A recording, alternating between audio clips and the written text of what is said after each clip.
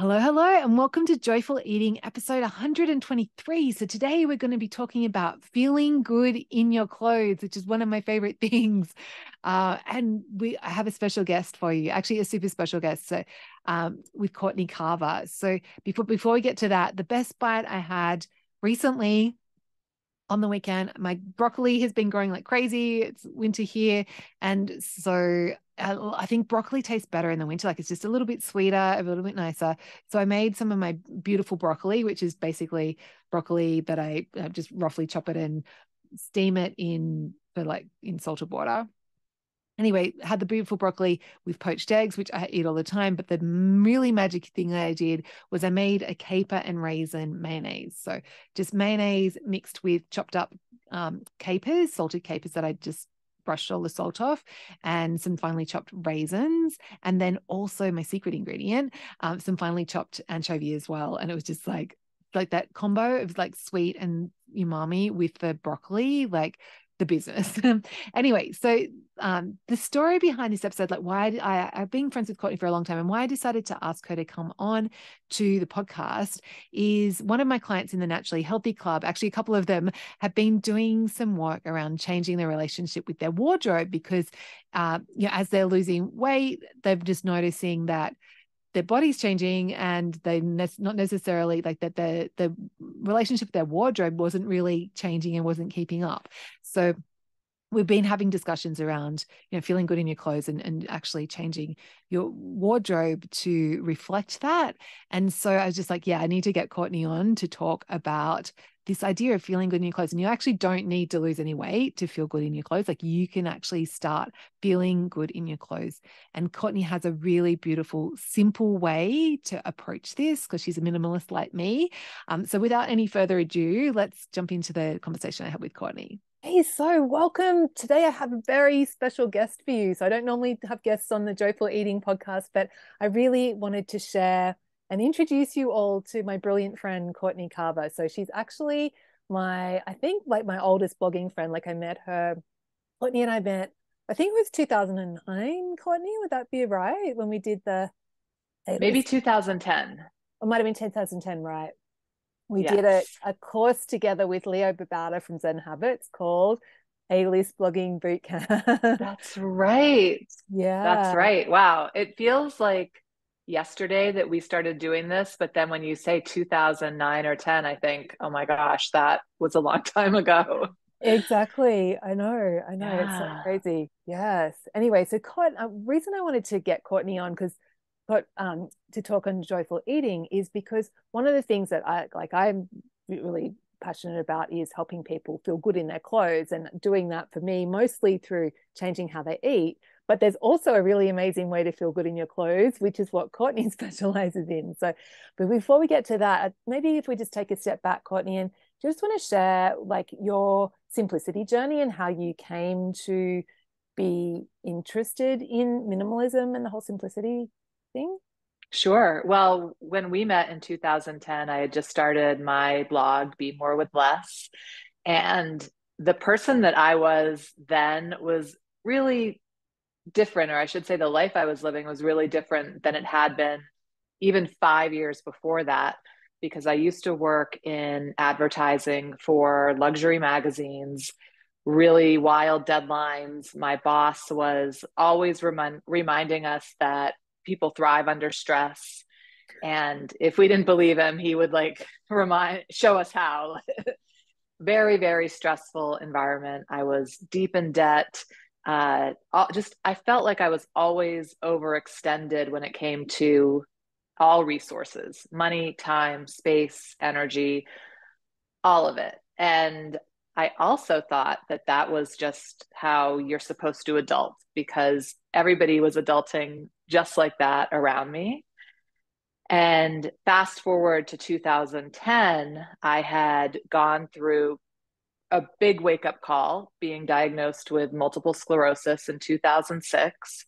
And through all of my research, I discovered, and none of this is science backed or doctor approved, it's just what I learned mostly on the internet, is that stress is really damaging for people with MS, autoimmune diseases, and fast now, I think for everyone, depending on how you're taking it in and how you're letting it out.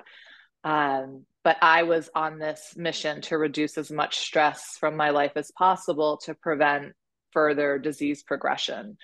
And that turned into simplifying my life because all of the things I was doing to reduce stress, they were all rooted in simplicity. And so that really started my new lifestyle, my new career, everything. I was just all about simplifying my life.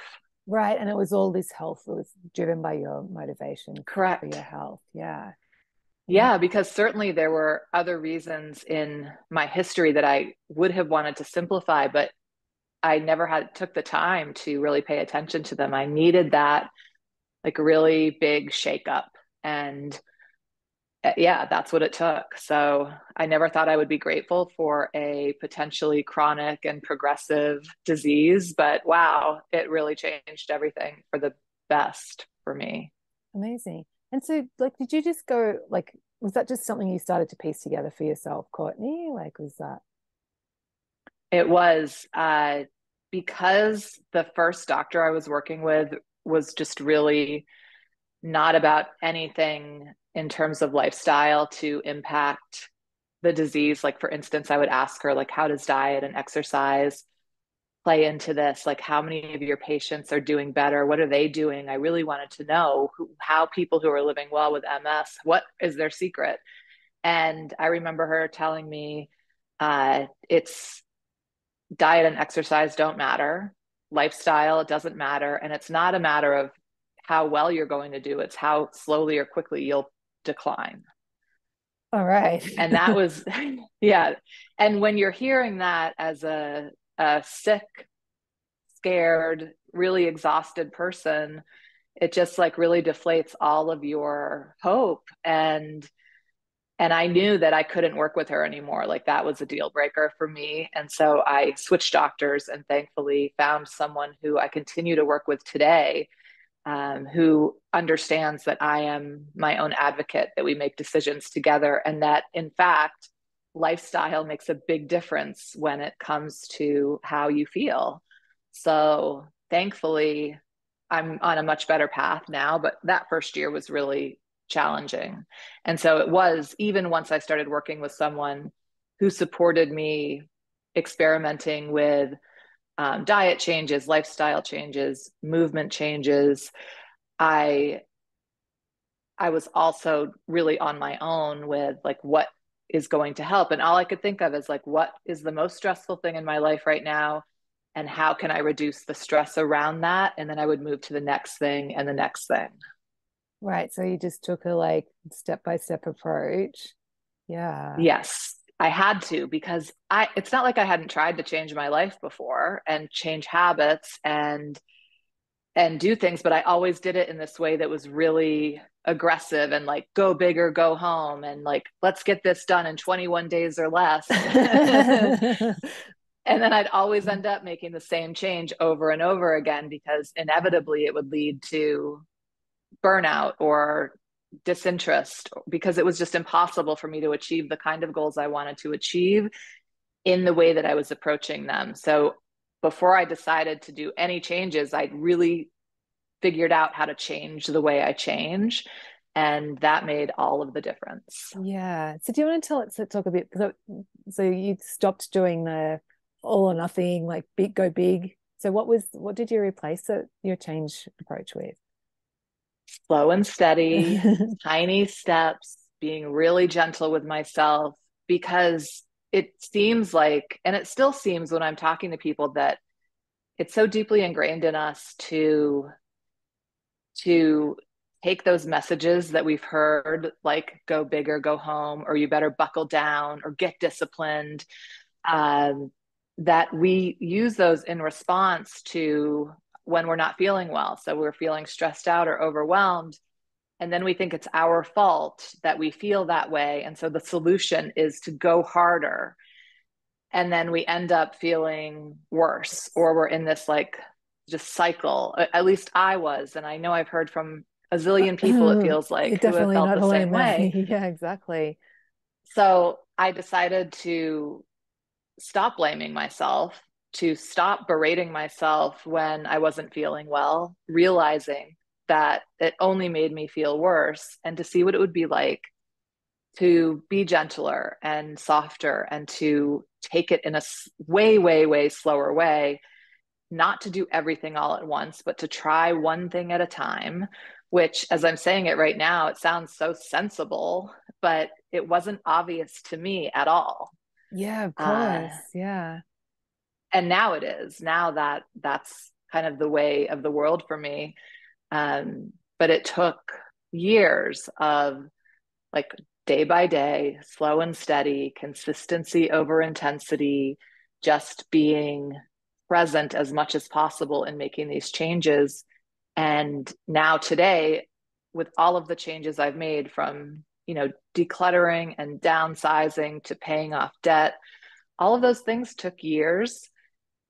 And still today, when I see something that needs a little tweak or that might be not serving me in the right way, or especially if it's removing me from being present, I always think like, if this is removing me from my life, I will now remove it. Like, how can I do that? Right. That's a sign to you to, Yeah, for sure. But because I simplified, I have the space to pay attention to those things. Otherwise, there would have been no way, yeah. because life just gets all consuming. Yeah, of course. Of course. So yeah, cool. So with the wardrobe stuff, and actually, so Courtney has an amazing book called Project 333, where so that was like specifically on simplifying your closet. So how did you come to write that book, Courtney? Like what led you to that?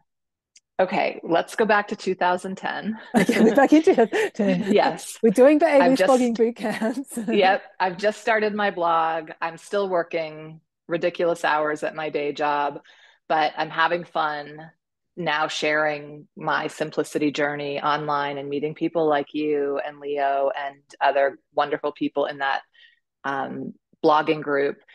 And as I'm definitely not to the place where I think I've figured things out. I'm still working through it, which I think was a great way to start, actually, not to have waited until I figured it all out, because when do we really have Really it all figured out figured like out? exactly.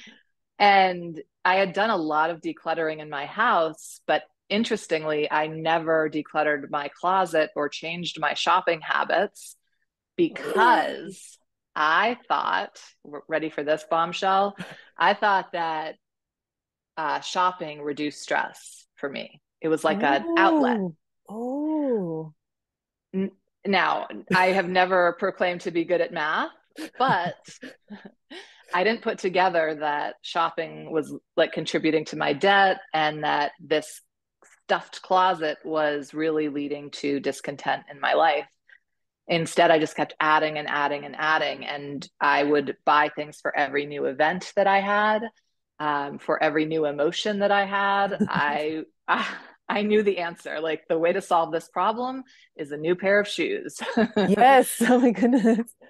Yeah. So when it came time, because of course, once you start I've decluttering, simplified everything else, but this is closet here.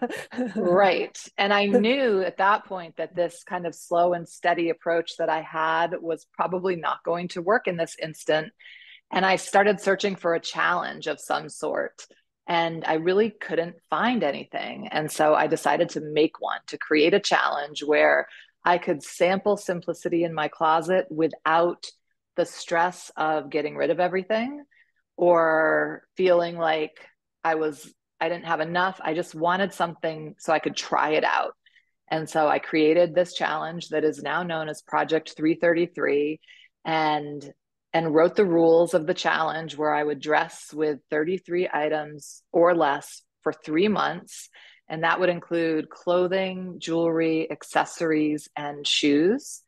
And it wouldn't include things like sleepwear, underwear, or workout clothes.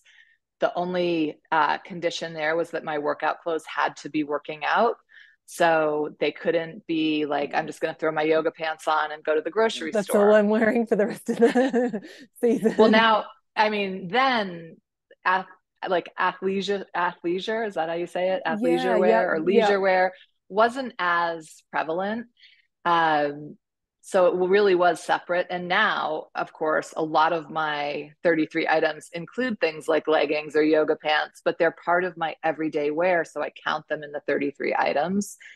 Uh, but anyway, so that summer of 2010, I kind of thought it up. And then in October of 2010, I announced it on the site of my new blog. And people really gravitated towards it. They liked the idea or they hated the idea. But they wanted to talk about it either which way. And so either they thought it was great or that I was really weird or something. But it was fun because there was energy around it. I had some accountability. And I thought it would be a 3-month thing and then we would move on. But because it was so successful, not only in my life, but in my business, it's something that I continued with. And then in 2018, I think I started writing the book. My publisher asked me if I would write a book about it specifically. And then it came out in March of 2020, which not the best time to put anything out Publish in your the world, book, by the way. yes. But yeah, that's how it came about. And today, still, I do Project 333. It's been now 13 years, and it's every 3 months. Actually, I push it out now to probably 5 or 6 months because it's become I don't even need to change out every 3 months, but the rules of the challenge are still 3 months, 33 items. And then in between, you can decide if you're going to donate things, add things in, change things up, but do it in a way that instead of donating everything but your 33 items, just get it out of sight, hide it. Yeah, that's such a good tip, Courtney. Like, and so yeah, like that's something that I've adopted from you is like I actually have a box that like I've got this big wardrobe, but I have a box down the bottom where I put like the stuff that I'm not wearing for that season in the box. So then when I look in my closet, it's like, so at the moment it's like winter time now. I just did my winter collection and yeah, like so I've got the winter things out, but like my summer stuff is all packed away. So like that first step alone like has been so life-changing for me for how I feel when I open my wardrobe because it's not crowded anymore. So good, Courtney. Thank you for that. Of course, it's so interesting, I think, how we think it's just clothes. And they're typically behind closed doors, but it's the one thing that every day you're getting dressed every single day. And I had no idea how much stress was in my stuff around body image, around money, around relationships, so much stress. Like, and until it was gone, I didn't know because I was just used to this like low level feeling of, I kind of feel kind of ick when I'm finished getting ready for the day. Right, right. And so yeah, that must have been such a big change, like that first season when you went from like stuffed closet to 33. Like that's like what was the thing that you like surprised you about that? It was stuffed closets, by the way. Like there were Closet. more than one closet. There was more than one closet. I think a few things surprised me. So I knew or I anticipated feeling like I had more room in my closet, of course. I anticipated saving money because I wouldn't be shopping for those 3 months either.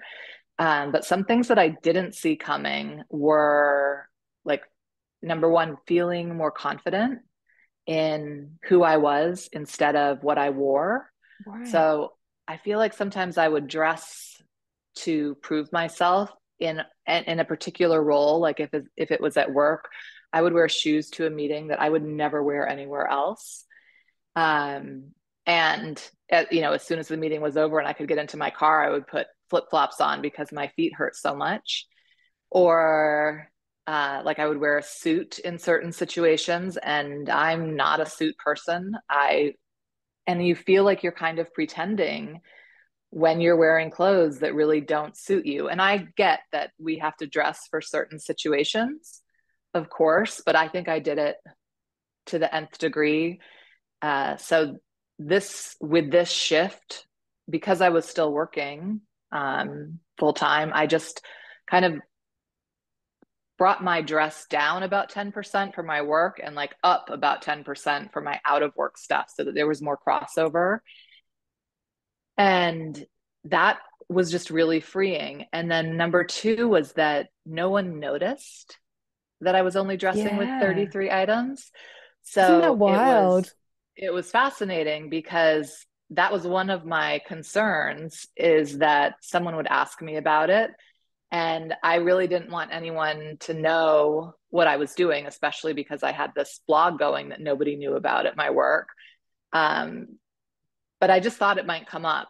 I was wearing the same dress to every event, like evening event that we would have. And I worked with the kind of people who would have mentioned it had They had they noticed. noticed. So it gave me a lot of freedom thinking about all of the other decisions I make in my life that were based on what other people might think about them. Oh, wow. Even if Wow. they didn't ever express those thoughts, I thought they were thinking things. And I think we all do that. Like, what are my parents going to think? Is this person going to think? And we kind of tell ourselves stories about, and of course, some people do express what they think, but not everybody. A lot of it goes on right inside of our own heads and bodies. Well, yeah, So so that was much of it. really, Yeah. it was just great. It was so nice to see that it didn't matter. It really didn't matter. Wow, that must have like that's such a big surprise, Courtney, to feel that. Like, I've all these years I've been like worrying about what people think and it doesn't matter. Yeah. Right. Because they're worried about what they're doing. They're thinking They're about like, what they're doing. yeah, yeah. So that was really interesting. And then to hear from other people who tried Project 333, especially over that first year, who were saying things like, I never thought that doing something like this would lessen my anxiety or my depression or just make such a shift with my mental health. I mean, I really thought it was when I started it, it was about clothes. And it didn't take me long to realize it had nothing to do with clothes. It's about the people, yeah, like that Right. self-perception. So what did you notice like for the people that were doing it, like in terms of body image? Did anyone comment about like that Yeah, aspect? definitely. So there are a handful of like objections to doing Project 333. Things like the weather. Like, I don't know if I can do this with the weather. When I say common, I mean I hear it all the time. And so I know it's real. I get it. But I also know that there, I'm hearing that more from people who haven't tried it than who have tried it. And I even did a survey once to say, of these fears or concerns, which ones are things that you're worried about happening in the future and what has happened already. And I think it was like 90% had never tried the challenge. So it's just like you project your fears on what might happen and then you never do it to see for yourself. So weather is definitely one. And then the other big one was weight fluctuation. So a lot of people expressed that they were used to having multiple sizes in their closet. So if they gained weight, they had clothes. If they lost weight, they had clothes. And they always had like 2 to 3 sizes of clothing. And I could relate to this. I mean, I went for decades of my life trying every possible diet to shift my weight by 10 pounds or 12 pounds or 20 pounds. And I sure did shift it. And then it would shift right back. Yeah. It was the the glorious diet culture of the 80s, 90s, early 2000s. I mean, I think a lot of it still lingers for me now, even. But one thing, and so I had in my life more than one size of clothing.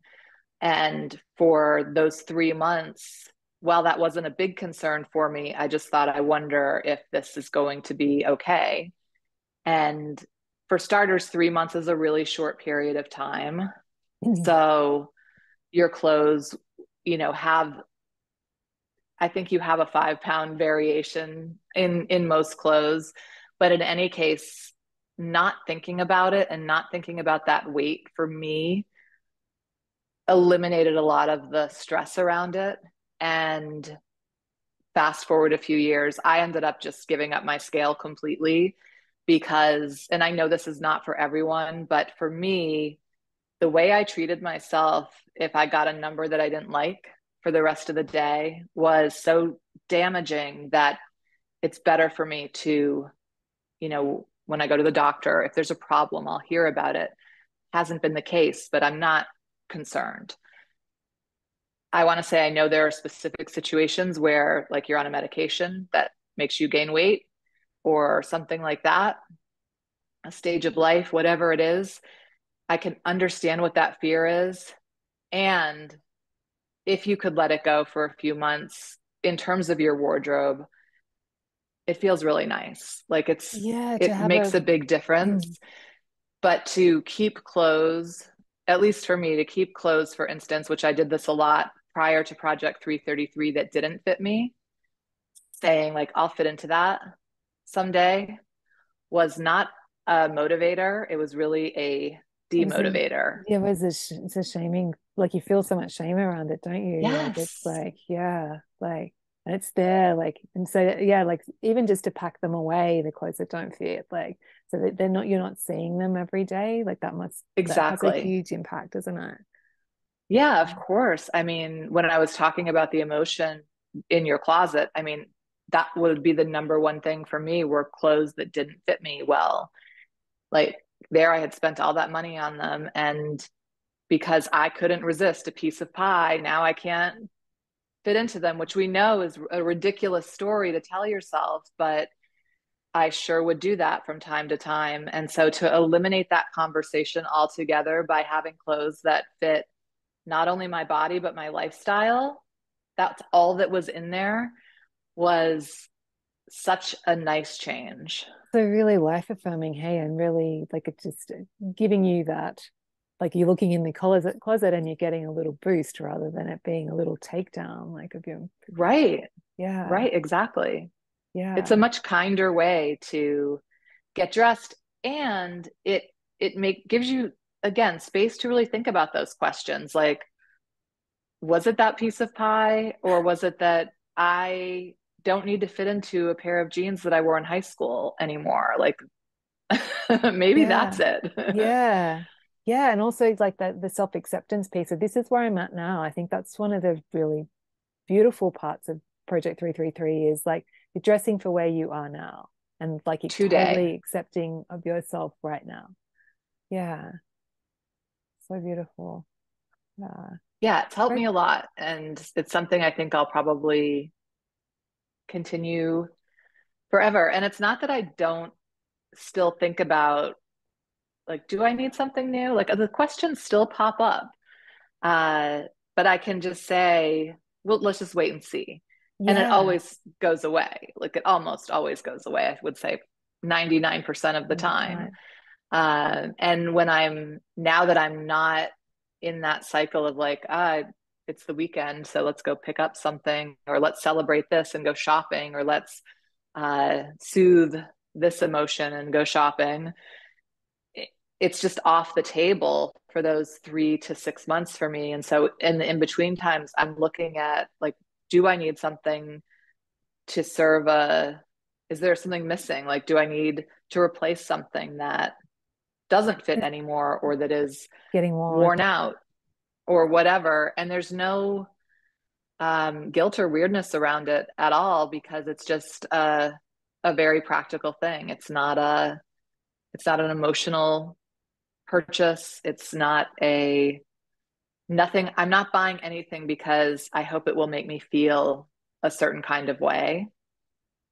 And I'm not buying anything aspirationally, like for a life that I don't have, but for a life I wish I had. I'm dressing for my current lifestyle and my current body, and that seems to be working. That feels really good. Yeah. So, Courtney, are you ever tempted to go, oh, I might just sneak in a couple of extra things and go like, let's predict 340 for the I'm glad you asked. typically for me, no, because even if I don't count and I just put everything together, if I count later on, it's always in that general area of Right. 33 or less. However, I Mm. don't think 33 is a magic number. And so for some people, the right number might be 50 items for 5 months or 40 items for 3 months. Whatever it is, I think the 33 for 3 months is a great starting place and a way, again, to sample simplicity in your closet and figure it out. So if at the end of those 3 months, or even as you're working through it, if it's causing you more stress, adjust it. Yeah, of course. Yeah. So So you you have don't to always really, count each season. I mean, I'll at some point I will. But for the first time since I started the challenge in the fall, I decided to extend it for 5 months, just the 33. And then after that, and I live in a 4 season state, although Yeah, you do. fall and winter are, it's like starting to cool down and then it's just cold. So, and I knew I didn't have a lot planned, so I could kind of foresee what I might need. And after 5 months, I still wasn't feeling like changing things out.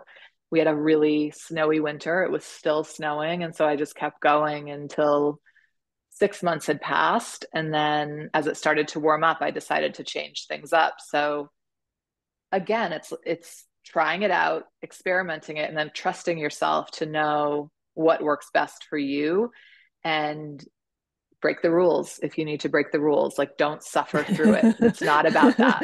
Yeah, it's like, hang on, Courtney said 33. Yeah. Right.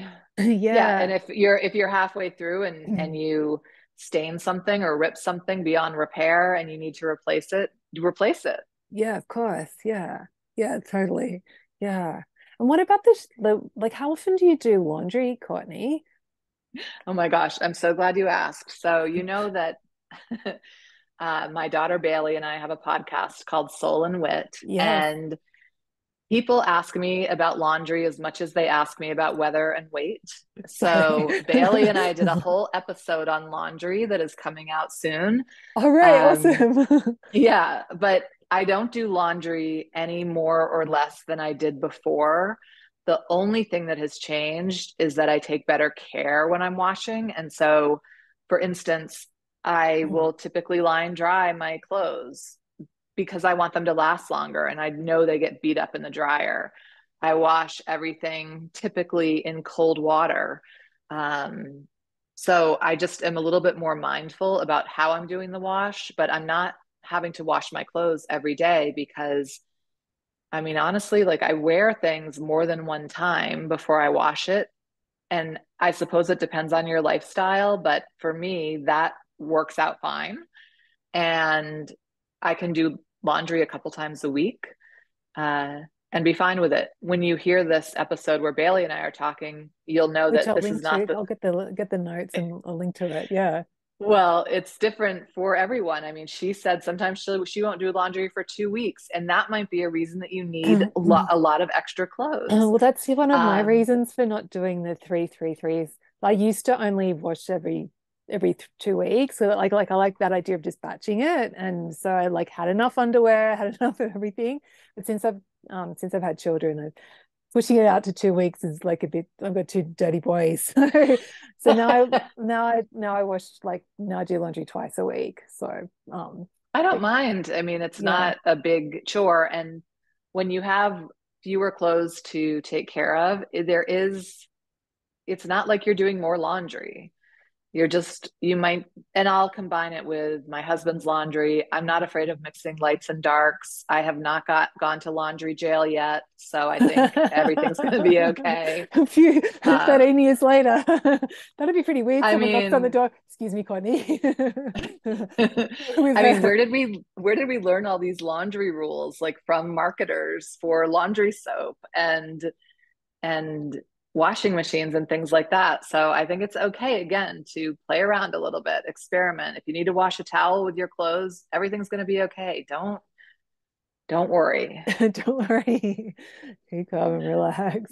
Oh, I love There's it, more Courtney. there are other things to worry about in life than what goes in our washing machine. Yeah, so good. So One other question I had, Courtney, like, so you mentioned like that shopping was like one of your ways to soothe yourself. And so when you removed that, like, did you do anything like, did you have any conscious, like, okay, I'm not going to be able to shop anymore? Like, did you make a conscious choice, or did that just happen naturally about how you would soothe yourself in other ways?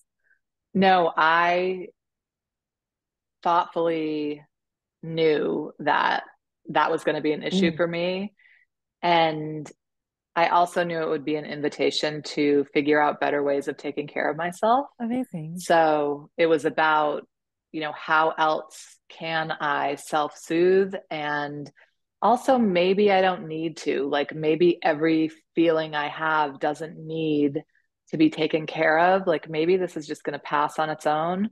Oh, And like feeling the feelings, Courtney. Radical. yeah, maybe I'm not a problem all the time. Maybe I don't have to fix myself all the time. And that, I mean, I'm still a big fan of taking care of myself. And I know that there are some days that I don't feel great, and it might be mentally or physically, and I don't have to do anything about it. And I feel better the next day. So it's Yeah. a mix, or it Cool, just cool. depends on So kind of, what I think I need. yeah, great, great. But you were just open. You knew that this was going to be something, and you were just open, and it kind of resolved it. Like you found ways to work through it. Right. Well, I thought it would only be for 3 months as well. So I was Oh, like, if true. this is a Yeah, it wasn't going to be for failure, the rest like of your life. on January 1st, there's going to be a big shopping spree. Yeah. Yeah, amazing. Great, Courtney. I love this so much. Like, because there's so much to it. Hey, like, yes, it's the clothes, but there is a lot more. So if someone's like curious about like having a better relationship with their closet, like, where do you recommend that they start? Honestly, I think less is the answer. We always think the solution is more. Like, we need something, again, new because we're bored with our clothes, or because we have a big meeting, or because we're going to a party. And so it's always this more, more, more. And it's never, as far as I can tell, made anyone feel any better in the long term. You always get bored again, or there's always another event. So just give yourself permission to experiment with less, whether it's 33 items or 50 items, or you want to do 2 weeks with 3 outfits, like whatever it is, play around. Some people like to do this with travel, like really experiment when they travel. So only bring half the things that you were planning to bring.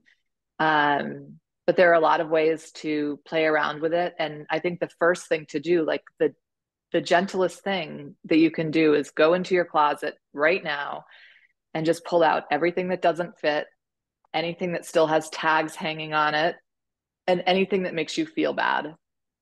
For whatever reason, if it makes you feel bad, just take it out, put it in a box, and hide the box, and see how that feels for a month. Yeah, great, great. Yeah, yeah, that's right. Like that's a really beautiful, gentle way to start. And in terms of like your work, Courtney, if someone wants to get to follow you and know you better, what's the best way to for them to find out more about Courtney and this beautiful world of simplicity? Go to my website, bemorewithless.com, and you'll find everything you're looking for. Amazing, amazing. Yeah, take Courtney's quiz. It's really fun. Thanks, Jules. Yeah, and I highly recommend, like, if you are keen to experiment with your wardrobe, to read the Project 333 book. It's really, yeah, like it shares Courtney's story, but it also gives you some practical tips. So I found that really a good resource to check out as well. And it's on audio, there's an audiobook version. So it's There really great. is. Yeah, amazing. Well, thanks so much for coming and having a chat, Courtney. I really appreciate you and I appreciate your work as well. Like it's had such a big impact on my life too. I feel the same way about you and your work. Thank you, Jules. Okay. Awesome. That was so great, Courtney. Okay, so if you'd like to find out more about Courtney's work, make sure you check out the show notes because I've got a link to her blog, Be More with Less, and definitely don't take a quiz and sign up for her email newsletter. I love receiving Courtney's things, and also I'll put a link to the Wit and Soul podcast, which is Courtney's podcast that she does with her daughter Bailey. And I'll link to that episode that she spoke about around laundry. Okay, have a beautiful week, and I will catch you next week.